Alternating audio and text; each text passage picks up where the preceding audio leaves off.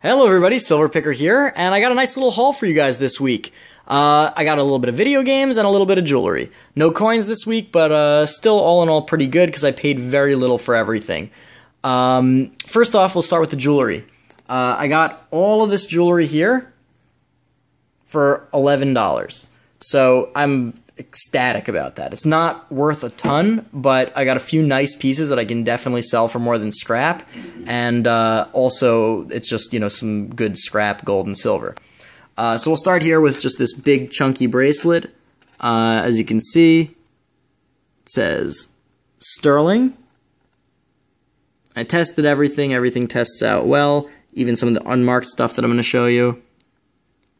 So it's a nice chunky bracelet. Over here we've got two sterling rings. These two sterling rings are unmarked. This one is marked. Those are not real diamonds or anything. But, you know, sterling. These are two earrings that I can definitely sell for more than scrap. They're really, really nice. They've got that, like, turquoise, that sort of New Mexico look, or southwestern look. It says 925 BOMA. Copyright BOMA. I gotta look that up. If anybody's got some information on that or is interested in purchasing this, let me know. All this stuff in this video is for sale. We got over here, this was a nice little 14 karat gold ring. Or was it 10 carats? 10 karat gold ring. I don't know if I'm going to be able to focus on this stuff. I'm sort of filming impromptu today on my phone, so bear with me. There we go, 10K.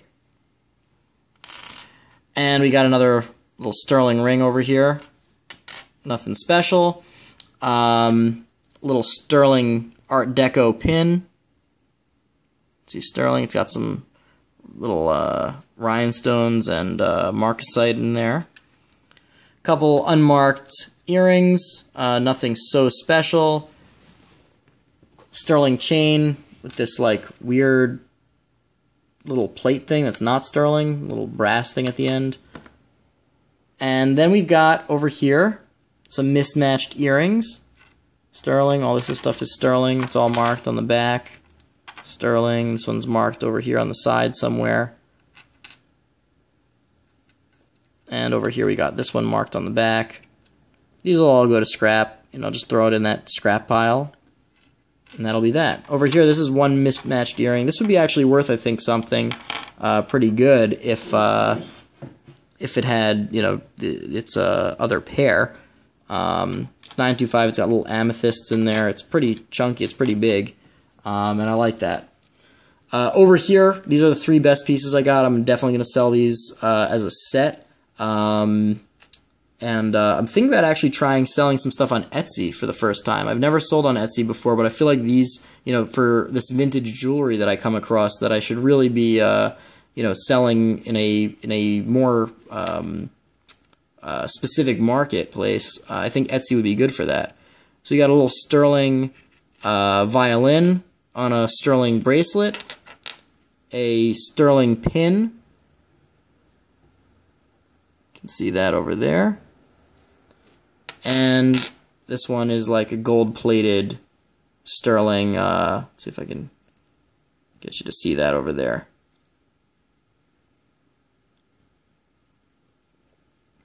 Gold-plated sterling pendant. So three little violin pieces of jewelry, all sterling. The lady I bought it from was a violinist, and she was just sort of getting rid of some of her old stuff. So that's the jewelry. Did all right. I'm certainly worth a lot more than the $11 or whatever, $12 I paid for it. I mean, this 10 karat gold ring alone, even though it's only a couple of grams, certainly pays for that and then some. And then just a couple of video games and movies, but I did very well on those. I got 3 boxed NES games, all with the booklets complete. You know, this one's a little bit taped up, so it's not in great condition. Joshua for Play on Nintendo. It's pretty cool. Sequel to Exodus, Conquer the City of Jericho. Joe and Mac, very good condition. And Tiny Toons Adventures, also in very good condition. They both have like the booklet in there and everything, like I said. Those go for various, different prices on eBay, $30 some of them. I paid only $5 for these games and this. This is a NeoGeo, for those of you who don't know. It's a handheld system that, from what I understand, was never really that popular. It's the NeoGeo Pocket Color. I paid $5 for that and one game. It's like a brick breaker type game. And this actually sells on eBay for like $45-50. So I'm pretty happy about that. It works perfectly. 10 times my money on that is certainly good enough for me. And then over here, last but not least, just a Finding Nemo DVD. You guys know how much I like getting the Disney DVDs. I only paid $1 for it. You pack those up in a bunch, in a lot on eBay, and you can get pretty good money on them. So that's that. It's just a short little purchase video, a little haul video.